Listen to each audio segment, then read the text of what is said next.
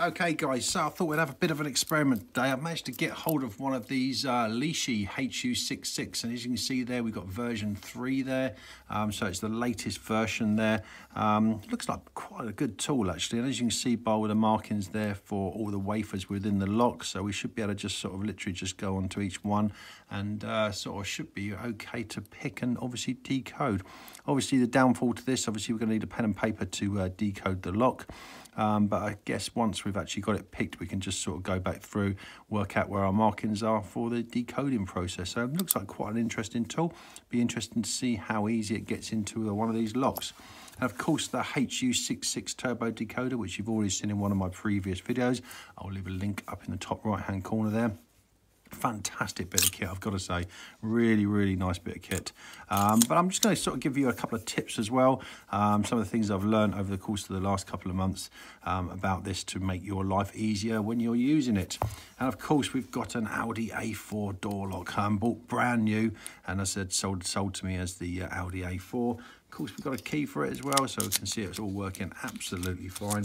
So it should be an interesting experiment. What we're going to do, we're going to get it in the vise, but just before we do, if you haven't subscribed to the channel, then just hit that subscribe button and that bell icon, and you'll see every video as it's uploaded.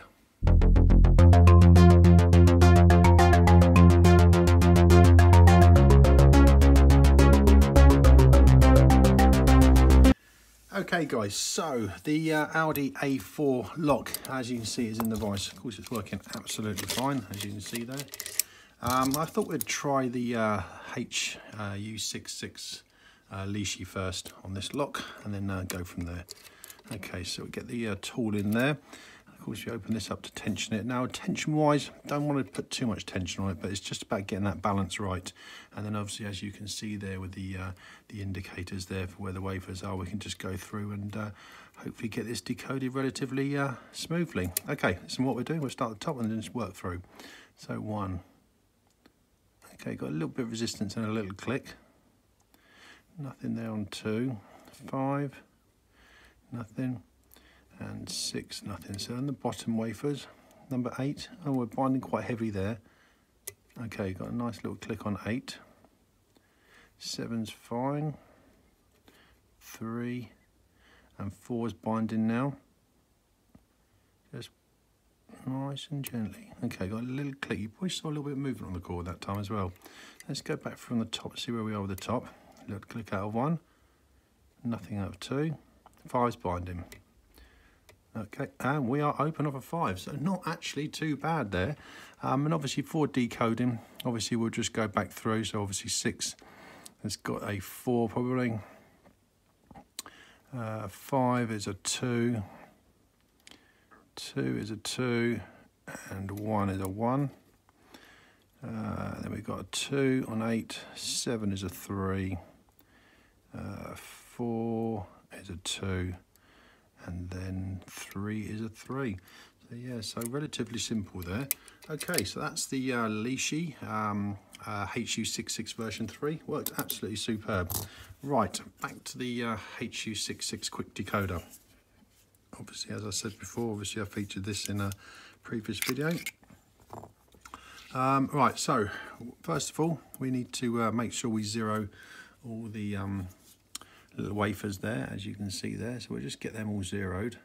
Really quite important to make sure they're zeroed correctly. Makes it a little easier for the decoding. Okay, just make sure they're all on that 0 there. Relatively straightforward to do. Okay, I'm just gone a little bit high there. That's better. Of course, that one there. And that one there. So as you can see now, obviously we've got all the wafers there nice and in line and zeroed. As I said before, obviously we just make sure this slider is covering all the wafers, and then of course we can go into the lock. Okay, so we can slide this in, making sure we don't get that, that's good.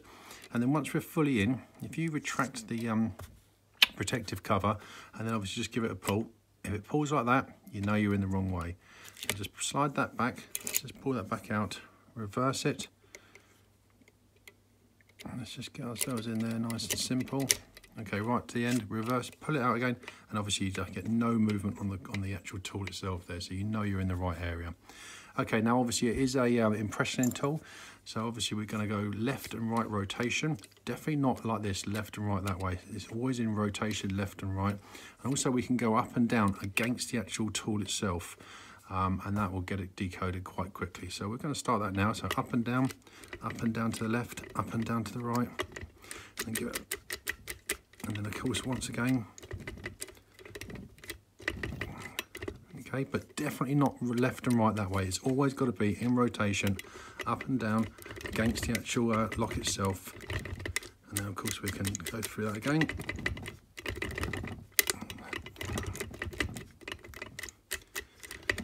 And there you go, we are done. So very, very simple tool to use. Of course we can take that out there, whip it out. And of course you can see where it's actually gone through and decoded that lock. So of course we could have a duplicate key made to make sure we can go from there. So just to prove again, obviously we'll put the decoder back in. Okay, and retract the lock. And there you go, we're absolutely perfect again. So it's a very, very, very effective tool. One of my favourite lock tools, I've got to be honest with you, the H66 Kwik decoder. A wonderful, wonderful tool. And like I said, as long as you follow those steps, make sure all the wafers are zeroed, make sure you've got it in the correct orientation, and then left and right motion, up and down against the tool. Definitely not left and right this way because it will just snap.